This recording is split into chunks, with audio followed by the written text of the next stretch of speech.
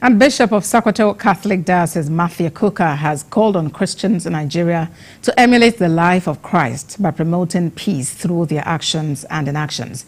Bishop Kukah says Christmas for Christians is an attempt to reflect on the essence of the coming of Jesus Christ and allowing the light of Christ to shine in their heart so as to reflect all that Christ represents on earth. We now have seen some renewed hope in your effort to run an inclusive government. We want an end to partisanship. The problems of Nigeria are deep-seated and they are based on a culture of corruption that has become the foundation stone of governance.